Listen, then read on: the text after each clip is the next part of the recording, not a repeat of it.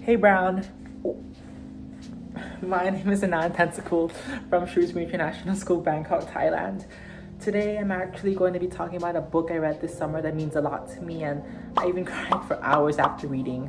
It's called The Last Lecture, Lessons in Living by Jeffrey Zaslow and Professor Andy Pausch. The book recounts the life of Pausch and all the experiences and lessons he had learned in his life to be passed on to his children once pancreatic cancer had taken his life. Pausch lived an amazing life, and his lessons in living are some I hope to apply to my own in order to live a fulfilling life. Seeing how short Professor Pausch's life was showed me how valuable life is, and made me assess what dreams I had and how I could accomplish them before it's too late.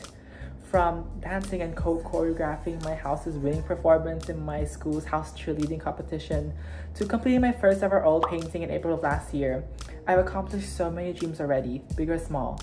And yes, first ever oil painting? Surprising for an art student, but I've always been afraid of the medium. But ever since that day, I've been obsessed. Maybe too obsessed.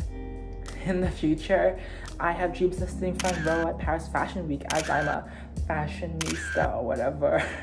Or watching Miss Universe to cheer on Thailand and the Philippines. I'm only 17, and in the life ahead of me, I plan to explore, experiment, and live all the dreams I have, because life is too short to simply wait. As I prepare to journey a few thousand kilometers across the world, I'm excited to share, create, and fulfill my dreams with my peers at Brown. I'm excited to be surrounded by fellow dreamers, and who knows, maybe I'll find someone who also dreams of skydiving from outer space.